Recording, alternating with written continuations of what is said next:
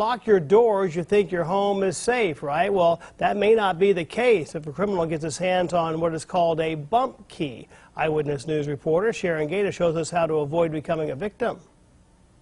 Bump keys sold online may open up your door to anyone.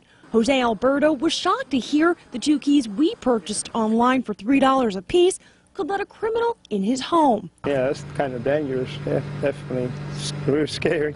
Alberto says he thought he was prepared with the security and surveillance system. You walk out, you leave your family in the house, and you never know, somebody just can come in and $2.89 key can just get into your house.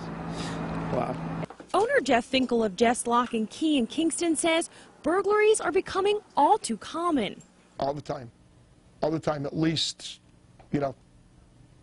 4, 5, 6 times a month. While bump keys are legal, it's not unheard of for a criminal to get their hands on one.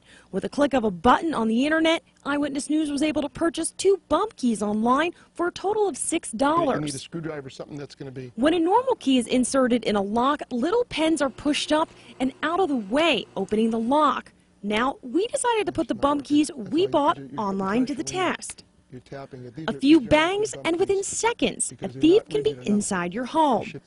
Experts say the best way to lock out a criminal is to purchase at least a Phase 2 lock. Security's only time. The better you get, the better the lock. The longer it takes, a burglar or a criminal outside trying to get in, just makes you safer, because a lot of times they'll back off, just it takes too long, and they don't want to be seen, they don't want to be heard, and they're gone. In Luzerne County, Sharon Gata, Eyewitness News.